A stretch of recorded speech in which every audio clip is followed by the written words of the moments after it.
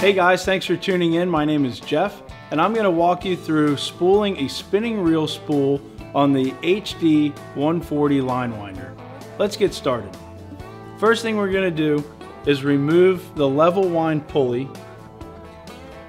and set it to the side, as it's not needed in this application. First, we're going to take the cone point assembly and we're going to insert it into the low speed drive shaft hole on the left side of the gearbox. Then we're going to take the support arm and insert it into the hole on the base of the HD140. The centering cone helps balance the spool on the machine, so we're going to go ahead and insert that on the cone point assembly. Next is the rubber cover that's going to go on the end of the support arm.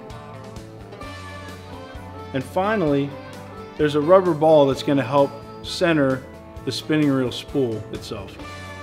The spinning reel spool basically slides onto the cone and is centered by the ball, and it keeps everything straight. It's important to note that when we spool this reel, we're going to want the line coming off of the bulk spool on the bulk spool holder onto the top of the spool of the spinning reel in a counterclockwise motion.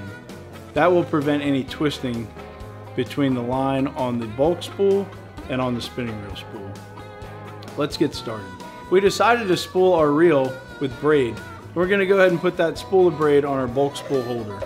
Remember to push the line counter arm out of the way when pushing the spool all the way up on the shaft.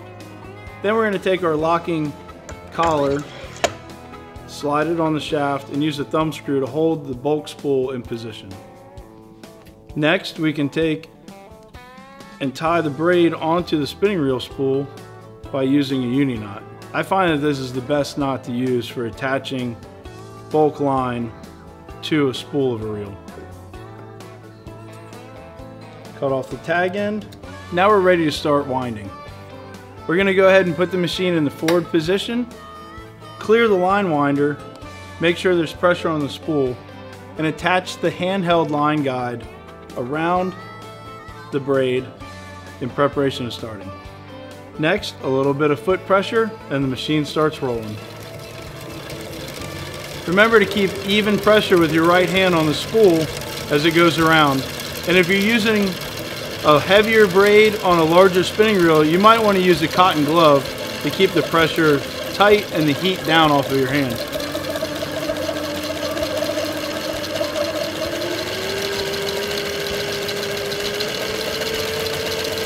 Start off slow, and you can always increase your speed as you become more comfortable with the machine.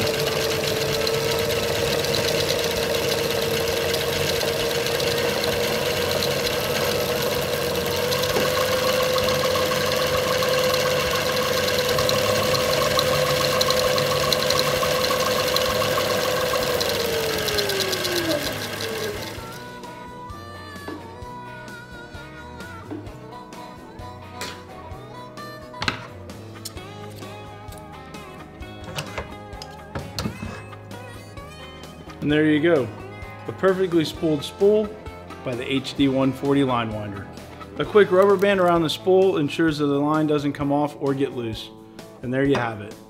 Thanks for watching. If you have any questions or concerns, call Bob at the factory, 201-699-4228, or you can always email him at linewinders@trianglesport.com. And remember, happy fishing and tight lines.